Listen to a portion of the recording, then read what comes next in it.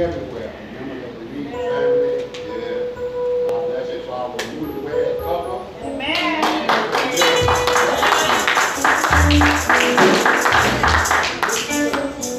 God bless you. Jefferson. Yeah. Jefferson. Moving on up. That's wrong with moving on up. All right. You go up and make sure you go with it. Go. Amen. Amen. Many blessings to your marriage. Praise the Lord. Continue to bless you forever and ever and ever and ever. Amen. Thank God for you, Deborah and Pastor. Thank God for Dr. Cross. Thank God for Pastor Rick. Pray for him and his congregation. Amen. Thank God for you, musicians. Amen. God bless you, prayer all day. Amen. Amen. Just for a brief moment, thank God for Elder Warren coming in. Amen. How many of y'all know that God is concerned about how we live? Amen. How many of y'all know that God wants all of us to prosper? Yes, sir. In this life? Yes, sir. Amen. If you turn with me briefly to 1 Kings, the 17th chapter, 8th through the 16th verse. That's 1 Kings, the 17th chapter, 8th through the 16th verse. 1 Kings, the 7th chapter, 8th through the 16th verse. Amen. 1 Kings, the 17th chapter, 8th through the 16th verse. Okay. Yes, sir. Thank you. We'll be reading a few scriptures from that. It's good to know that God has been keeping a lot of y'all. Amen. I thank God for that. You all been going through things and trusting God and whatever you're going through. Know this, that everything that God brings you through, the enemy is going to be right there to try to mess things up. That's why it's important to us that we continue to pray all the time. Even when things are going good for us, we need to continue to pray. Because the enemy don't want to see you make it. The enemy wants to destroy you. He don't want to see you make it for that crown. So don't y'all get mad at the devil. Amen. You just have to know how to rebuke him. Plead that blood on him. And just keep it moving. Amen. God will take care of you. Amen. And the word of the Lord came unto him, saying, Arise, get thee to Zephyr, which belongs to Zidon, and dwell there. Behold, I have commanded a widow woman there to sustain thee. So he arose and went to Zephyr. And when he came to the gate of the city, behold, a widow woman was there, gathering sticks. And he called to her and said, Fetch me, I pray thee, a little water in a vessel, that I may drink. Y'all kind of excuse me a little bit because I got a cold. Amen. But the devil is alive. Yes, sir. Thank you. Thank you.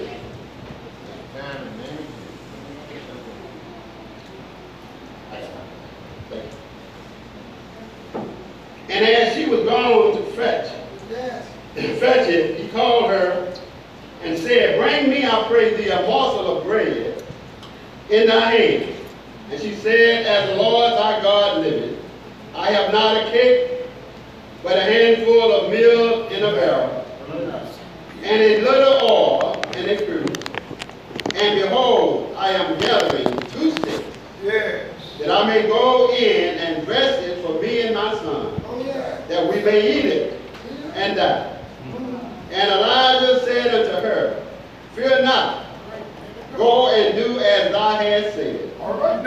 But make me therefore a little cake first, and bring it unto me. And after make for thee and for thy son 14 says, "For thou says the Lord God of Israel, Yes, the sir. barrel of meal shall not waste, neither shall the curse of oil fail, Yes, sir. until the day that the Lord sendeth rain upon the earth." Yes, sir. And she went and did according to the saying of Elijah, Yes, sir. and she and he and her house Yes. did eat for many days. And the barrel of meal Yes, sir. wasted not, Yes.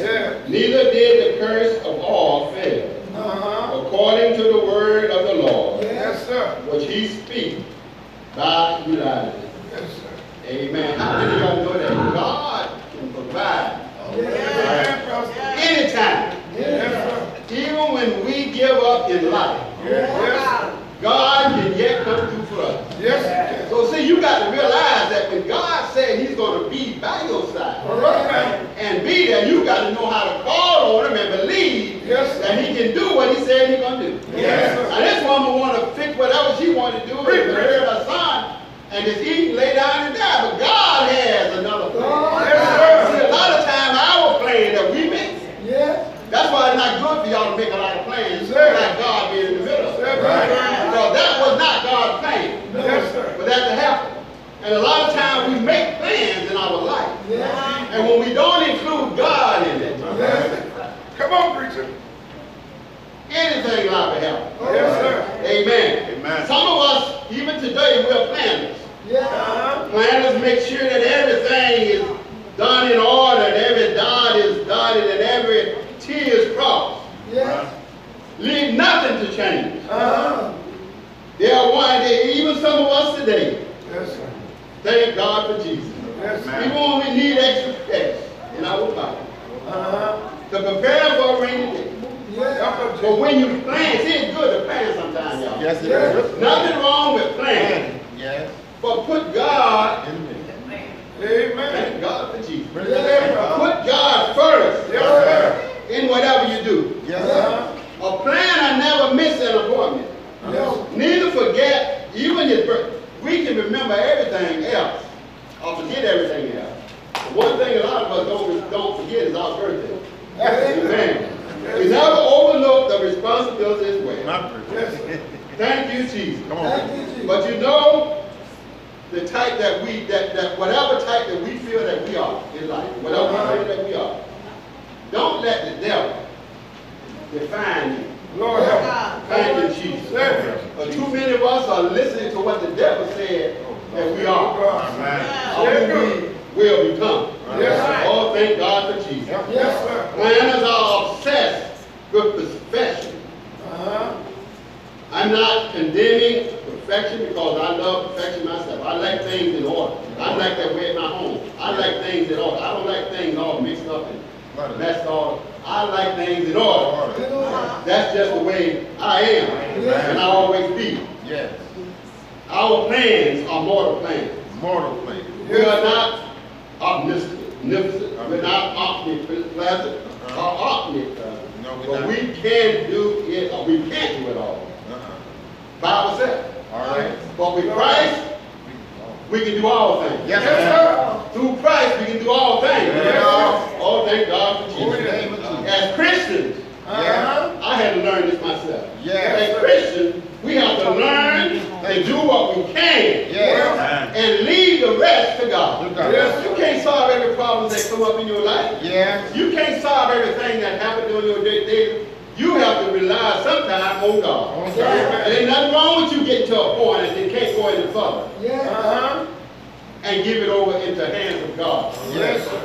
He'll take care of it. Oh, yes. He can do all things. Yes. Exceedingly abundantly above all that we ask or think. Yes. Okay. Ephesians 3:20 tells us.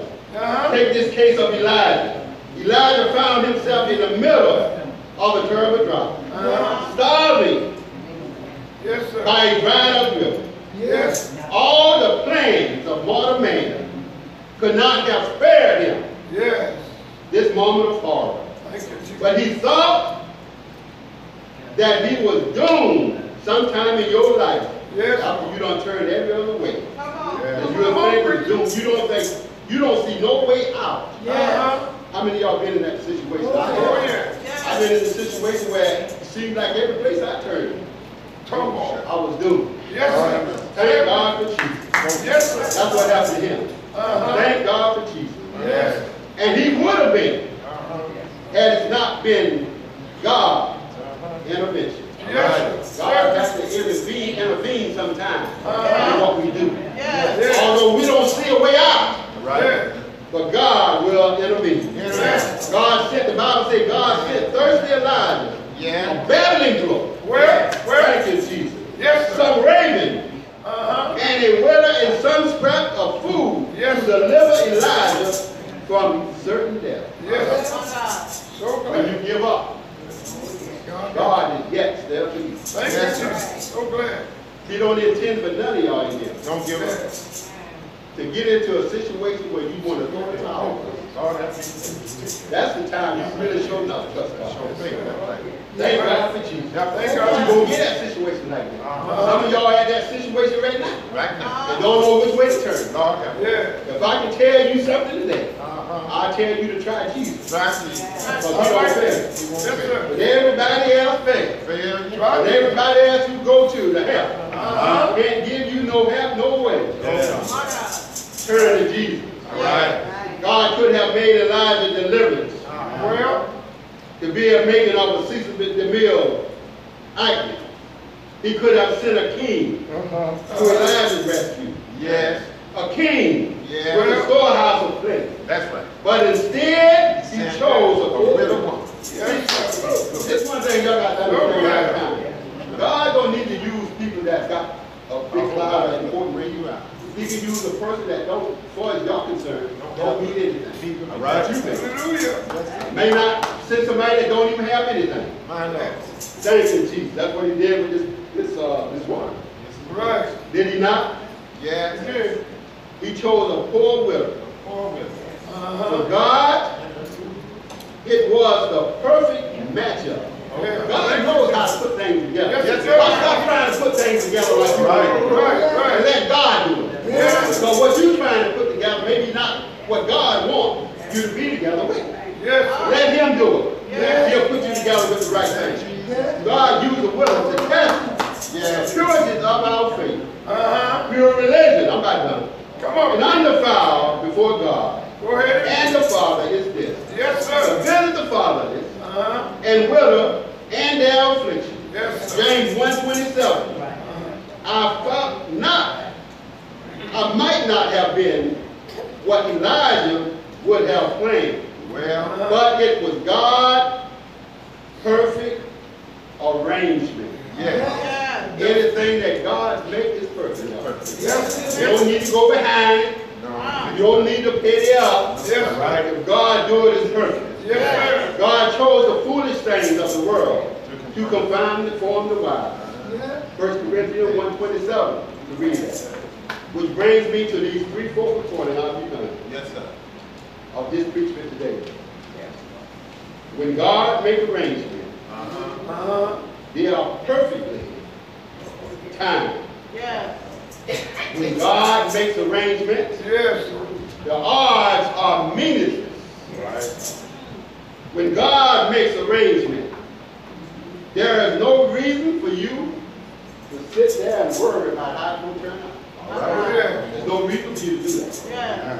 When God makes arrangements, they are perfectly timed. When your world is upside down, how many of y'all world today is upside down? Don't raise your hand. And you're looking for a solution. You know as well as I do that timing is everything. Yes. Oh, thank God for Jesus. That's why it's good to have him with you all the time. Amen. Thank you, Jesus. When the Israelites was ready to stone Moses because they were thirsty. After he brought them out there, and they were like wood, they didn't have no water in there, they were ready to stone. Thank you, Jesus. Yes. Moses did what a lot of us better start doing when danger comes. Yes. Yes, sir. Thank you, Jesus. Moses tried. Lord, what am I to do? And God told Moses, you better listen to hear the word of God. Go before the people. Take a rod and follow directions. Stretch it out. Go, and I will stand before thee there upon the rock in heaven. Smite the rock, Not rob it. Come on. Not talk to it. Thank you, Jesus. Not talk to it. Come on. Not beside it. Smack the rock. Right. And there shall come forth water out of it, My Lord. that the people may drink. Oh, yes. Exodus 17, 5 and 6. What God was saying, ladies and gentlemen, when you get there, Moses. See, this is what y'all got to understand sometimes. When God sends you to do a certain thing, guess what? And he tells you to go, guess what? He's already there. That's right. He's waiting on you to get there. Lord. So don't think he's sending you and he's behind you. Lord. Because he's already where he's sitting. How many know that today? Oh, thank God for Jesus. When you get there, Moses, I will be there. I'll be there. You don't have to look around and wonder where I'm at. Come on. I'm there. The arrangements will be made. And with perfect timing, Perfect time. God miraculously brought the water forth. If you follow directions. What God said and what he told you, Yes. don't worry about it. You're going to have what you asked for. Some of you asking for things now from the Lord. Yes, sir. But you got to follow directions. Help us all. It may not come right then when you ask for it. Yes. And stop thinking just because y'all hear the old saying, oh, it may not come when you want it, but there's no time. A lot of times it will never be on time. That's right. It ain't going to be on your time. That's right. But it'll be on God's time. Sometimes you got to learn how to wait. You might not want to wait for a period of time. But if you wait, Lord help. if you wait for the Lord, Lord. and stop thinking things going to come back quick. It don't happen like that all the time. Yeah, things happen. Sometimes you put yourself in a predicament, and God is right there. Yeah. A lot of times it don't come that way. And that ain't how you should be looking at it. That's right. You should have the faith. Thank you, Jesus. Help me, Lord. You should have that faith to wait. Since God said he'll do it. Yeah. Wait for the right time. Oh, thank God for Jesus. When King Sennacherib, I'm saying this out there, defied the God of heaven, there was a similar result. Sennacherib emphatically declared that Judah will be destroyed. But while he was marching his army toward Judah, Yeah. oh, thank God for Jesus, Hezekiah was praying. See, while you going in a situation with the enemy is behind you, Yes. you ought to be praying. Yes, You ought to be praying to God sir. to protect you. Every. Lord, bow down, Yes. thine ear, and hear, O Lord, thine eye, and see. And you know what happened after that. The Bible says, the angels of the Lord smote all of the Asian soldiers while they were sleeping. The Bible said it was 185,000 of them. My Lord. God's timing is always perfect. Right. So you don't need to worry about that. When you call on God, he'll answer your prayer. But you just have to wait for him to do what he's going to do. He's not going to let the enemy destroy you. As long as you're doing what he desires for you to do. You keep your eyes focused on it. You keep your eyes focused and have faith that God is going to do it for you. And what happens while the enemy will catch up with you before God will is because you do focus on God. Thank you, Jesus. Thank you. You start listening to what man tell you. You start listening to what people tell you that don't know anything what they're talking about. Lord help.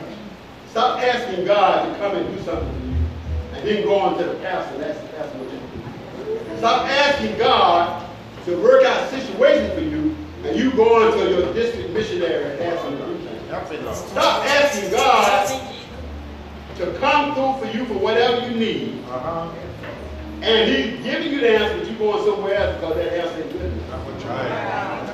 Stop doing that, y'all. Then you wonder why things don't turn out the way it's supposed to. God's timing was perfect when he released Peter from prison. God's timing was perfect when he healed the hemorrhaging woman. God's timing was perfect when he restored the blind man's sight. Yes. God's timing was perfect when he ordered his son on the cross. Offered his son on the cross. When God makes arrangements, y'all, Yes, sir. the odds are meaningless. God's plans will always come through. Yes. Oh, thank God for Jesus. It ain't my closing. The third and final point. Okay. When God makes an arrangement, Come on. there's no need for you to worry. Right. Come on. When God made arrangement for you to find your wife, ain't no need for you to be worried about it. When God made arrangement for you, your new job, ain't no need for you to worry about it. All right. When God made arrangement to take care of that situation that you've been dealing with for years, and still ain't couldn't get through with it or whatever. God already knew what was going to happen and how it was going to happen. That's the Lord thank you. Thank you, Lord. He was outnumbered Whoa. by the adventurous truth on board. He was outranked by the wisdom of the ship captain. This is what when God makes arrangements. You can stay up all night worrying about it. Your hands frustrated, your brain is going all over the place. But God has it all worked out. Yes. That's why I know some of y'all thank God for Jesus. Don't trust God like you say you do. Because if you did, you wouldn't be worried like you do. Yeah, that's it. Thank you, Jesus. Help us see. Ask God for what you want. Ask God for what you want Him to do. Pray on it and mean it from the bottom of your heart. Then leave it alone. That you work it out for you. There's no need. I know people say, well, yeah, it's good to keep praying and praying and praying. But I'm a living witness that you don't have to keep praying and praying and praying for the same thing like God has amnesia. If you pray and you mean what you pray, you mean what you say, you honestly believe that God's going to work it out, leave it alone. Leave it alone and keep doing what you're doing. Keep on moving. Sooner or later, God brings it. How many know that today? Oh, yeah. God wants to open up the windows of heaven and pour you out a blessing. But you have to trust Him. You have to trust that the Bible, thank you, Jesus, is God divine inspired word. You have to trust that Christ came to redeem you Yes, sir. from the penalty of sin. Yes, sir. You have to trust that God is able to deliver you from every trial that you face. Yes, sir. You have to trust Trust. that He can He can. resolve your difficulty. Thank you, Jesus. He can do it. Terminate Yeah. your temptation. Yeah. Abolish your burden. My Lord. Open your opportunity. Yeah. Defeat your discouragement. Yes. Destroy your doubts. Yes, sir. Overcome your opposition. Yes, sir. Defy